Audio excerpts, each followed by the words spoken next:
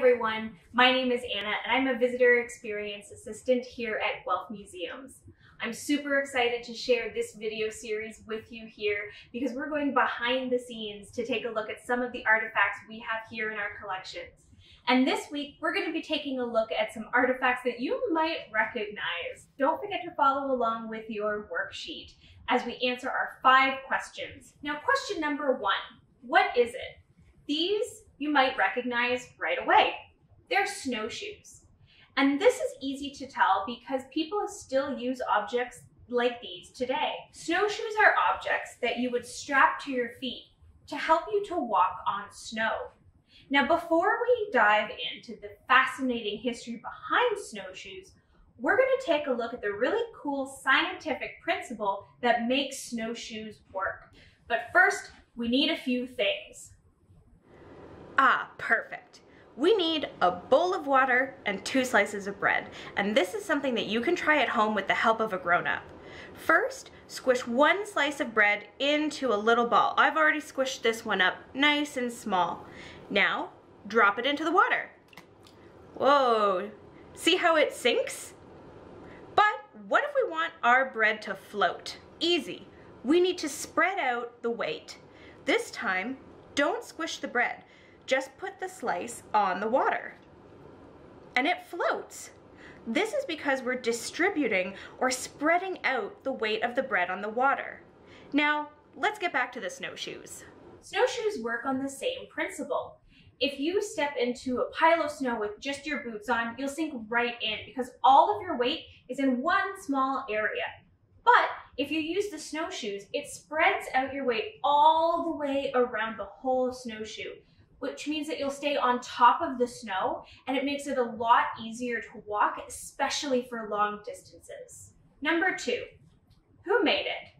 Now, these 2 snowshoes are actually from different sets. And so we're going to talk about each of them individually. And we're going to focus mostly on this set of snowshoes because this is the one that we know more about.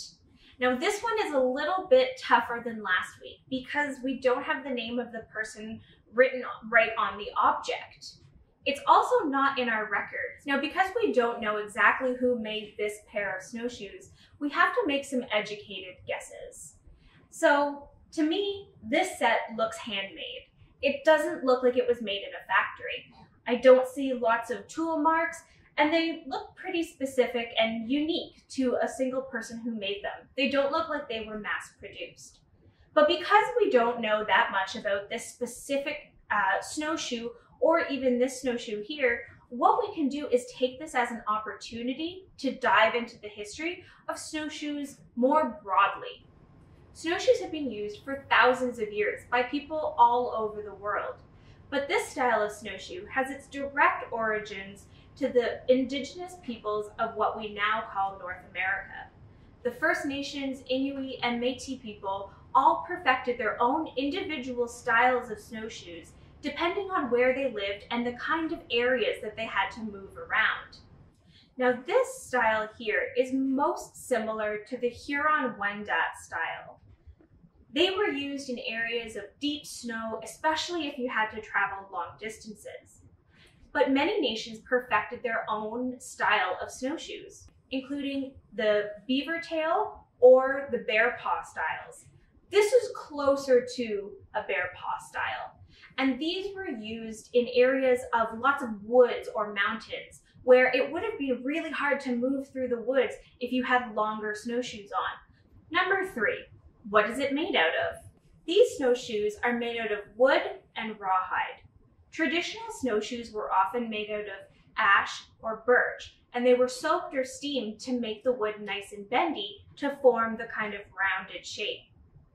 Then, moose, deer, or caribou hide were used to make the rawhide lacing that's called babiche. Number 4, when was it made? Now, this one is a really tough question, and we don't really know the answer to it. We do know that this set of snowshoes was donated to the museum by the Marsh family, the same family we talked about last week that came to Guelph in the 1800s and brought the pocket globe with them. So we know that these snowshoes can't be older than that. They may have been used by one of the early settler families in Guelph, or they may have been used more recently as just for fun. We don't really know for sure. Number 5, why did the museum collect this artifact? The easy answer is that it's an old artifact used by an early settler family from Guelph in the 1800s. But there's a lot more to it than that. This object helps us to learn more about some wider themes in Canadian history.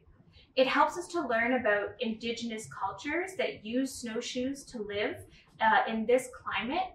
And it also helps us to understand the technology that was perfected by Indigenous peoples long before settlers ever arrived here.